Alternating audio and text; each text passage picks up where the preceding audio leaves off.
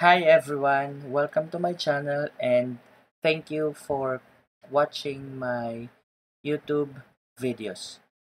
Ngayon, tuturuan ko kayo kung paano mag-simplify ng expression with fractional exponent. Yan pong nakikita nyo dyan sa screen, yan po yung mga example ng expression na naka-raise by a fraction na exponent, fractional exponent. So, paano ba isi-simplify yung ganyan? So, there are steps that we need to follow. So, meron tayong na 8 raised to 2/3. Sabi dito, masimplify natin, unang step ay base into an exponential form. Sino ba yung base dito?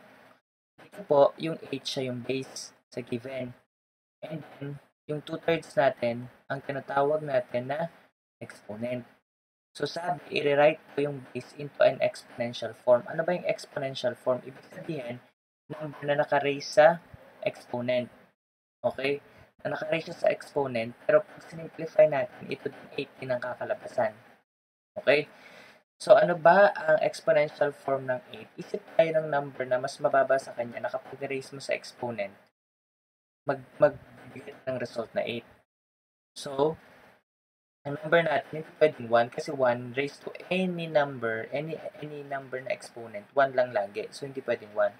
So, ito ang gawin natin. Diba ang 2, kapag ni-raise natin sa 3, magiging 8. 2 times 2 times 2.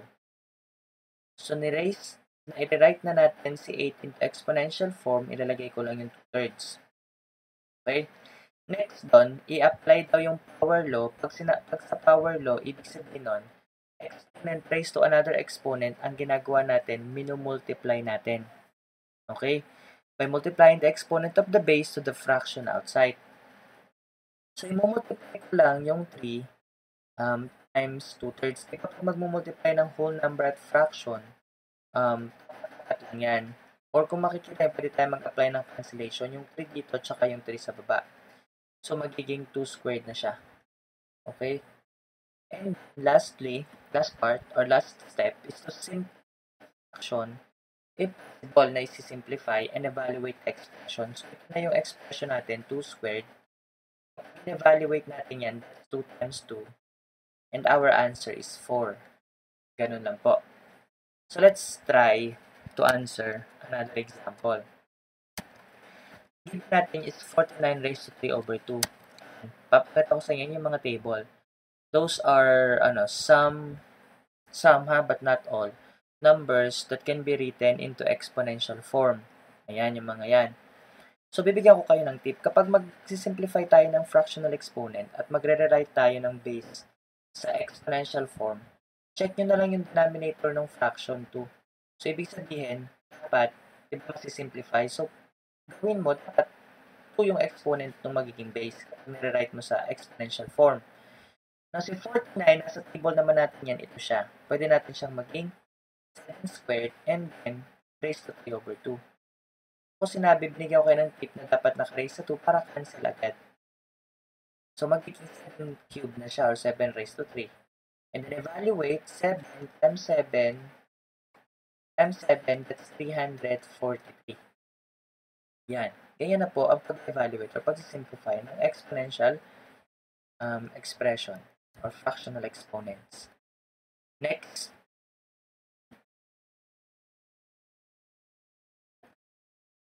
is 4 over 16 raised to 1/2. Here's the table.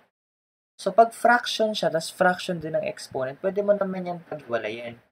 Pwede natin siyang i-write as 4 raised to 1/2, 16 raised to 1/2. And simplify natin siya parehas. Diba sabi, i-write natin yung 4 and 16 sa exponential form. Diba sabi ko, 2 yung exponent. So, hanap tayo dito ng 2. So, yung 2 squared, ito siya sa 4. So, 2 squared raised to 1/2. And then, yung 16 naman, ito po. Isa 16, dalawa. Pwede 2 raised to 4. Pwede 4 squared. Diba sabi ko, kung ano yung denominator, doon mo erase yung exponent. So, gagamitin natin yung 4 squared. Yan. Raised to 1/2. Para, cancel yung 2, cancel din yung 2. So, mangyayari, magiging 2 raised to 1 na lang to, and then 4 raised to 1. So, that's 2/4 kasi any number raised to 1, yun na yung number, ayun yung sagot. Simplify 2/4, they are both divisible by 2, so that's 1/2. This is the final answer. Next. 27 raised to 2/3. Ayan. So, sabi ko, yung denominator natin 3, so dapat naka-raise sa 3. Si 27 ay, eto, 3 cube raised to 2/3.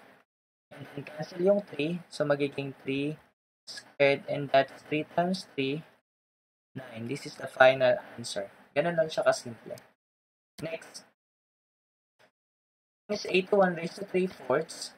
So, ang denominator natin ay 4. So, ibig sabihin, hanap ka ng number na mababa pag ni-raise mo sa 4, 81. So, si 81 ay 3 raised to 4. Ito, oh. So, magiging 3 raised to 4 raised to 3/4. So, cancel yung 4. So, magiging 3 raised to 3. And that's 3 times 3 times 3. And final answer is 27. So, that's all in rewriting